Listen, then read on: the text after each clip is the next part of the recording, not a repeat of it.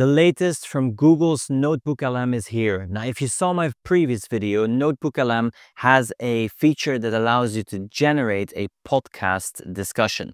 This gained a lot of traction. A lot of people fell in love with it and really enjoy listening to these podcasts. Well, today we are going to look at the next feature that is coming out. It's currently in beta, and this is for you to join this discussion. So let's jump onto the computer, jump into a NotebookLM, and let's join that podcast discussion. Here you can see I have my notebook full with resources on the left-hand side, and this is all about AI prompting. All these resources have to do with different prompts, different prompt frameworks, and let's listen to the conversation. But instead of simply clicking on loading the conversation, this time we're going to go into the interactive mode.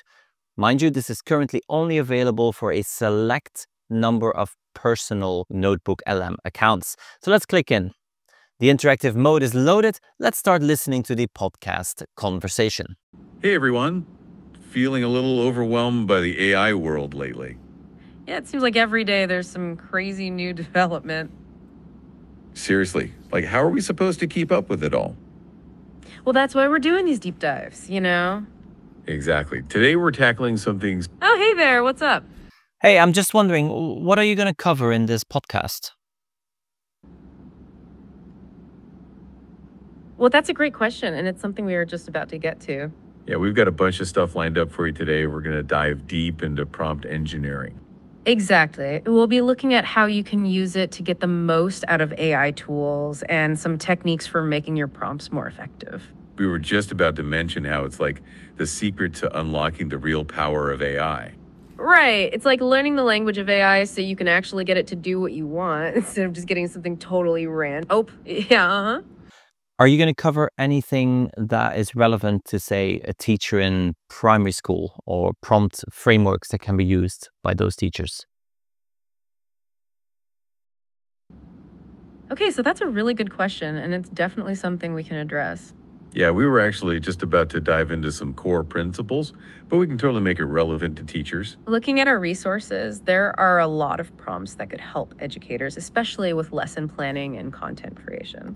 There's one article. So as you can see, this is an absolute game changer. You can now join and steer the conversation. You can jump into the podcast, ask follow-up questions, ask for more clarification. Maybe you didn't quite get something that is discussed in the podcast.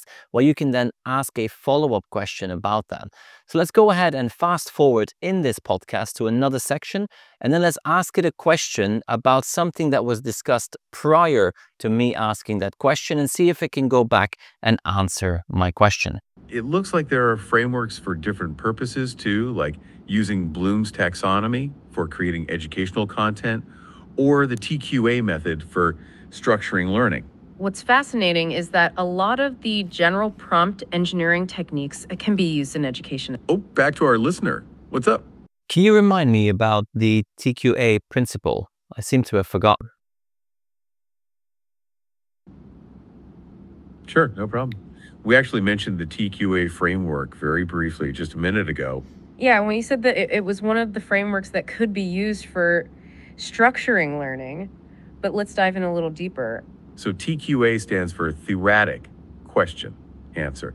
It's an educational framework that structures learning by first introducing a broad theme.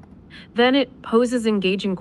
This is amazing. I can see this as an incredibly powerful tool for people to not only develop their own understanding of different concepts, but also if you are interested in a new subject or if you have a new hobby, you can upload all the relevant research and documentation, and then you can prompt and question by just using natural language, by joining that conversation, by asking for clarification. So an amazing update to Google's NotebookLM. I would love to hear in the comment section below, where do you see this heading next? What do you think is next? Do you think this will come to education? Do you think this will become part of the Gemini for Education platform? And if it does, how do you think it will be used by both teachers and students? Let me know in that comment section below. I also want to say a quick thank you to all the channel members and Patreon supporters. You get this content early, you get access to all my videos and make it possible for me to create more and more content. If you would like to see all these videos videos completely ad-free, then Patreon is the place for you to be. In the meantime, thank you for watching, and I will see you in the next one.